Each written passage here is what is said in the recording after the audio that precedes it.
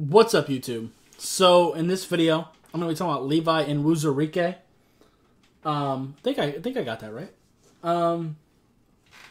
Defensive tackle out of Washington. I do see him primarily as a 3-tech.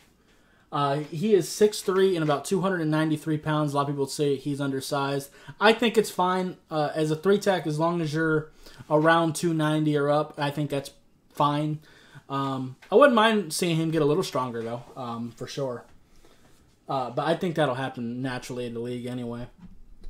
So right off the bat, he is an opt-out guy. I wish he would have played this year because I think he has a lot more to show as far as development goes, because I think he is a little bit raw as far as the film we can see now. But the things you can see right away is he does have good ball get off. He does have some athleticism to him. I wouldn't necessarily say he's very powerful, but he does have ball get off. And he does show the ability to pull cloth. He does get his hands inside, which is nice. But he doesn't really seem to rush with much of a plan. He tends to try to either defeat your hands and try to go through you, or he'll just try to power through you. But if those two things don't work, he has no idea what to do. If his first plan fails, he's just stuck. And most of the time, he doesn't even like pull cloth or try to defeat your hands. Most of the time, he just tries to run down the middle of you, and he ends up just getting stuck because, like I said, he's not super powerful to really be able to get away with that all the time.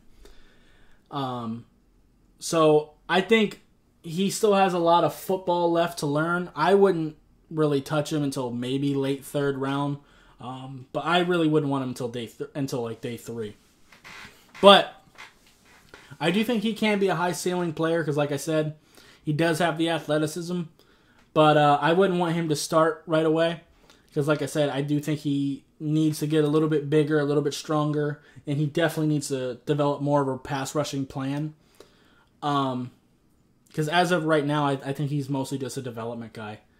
But, yeah. But then again, he could go higher this year because 3-tech is such a weak position in this draft class. There just isn't that much talent at 3-tech. So he could end up going higher just because of that. I'm just saying I wouldn't do it. I wouldn't take him until like late 3rd at the earliest. But anyway, that's going to be it for this video. If you liked it, I'd appreciate hitting that like button. If you have any questions or comments, leave in the comments down below. Subscribe if you haven't already, and I'll see you next time. Bye, guys.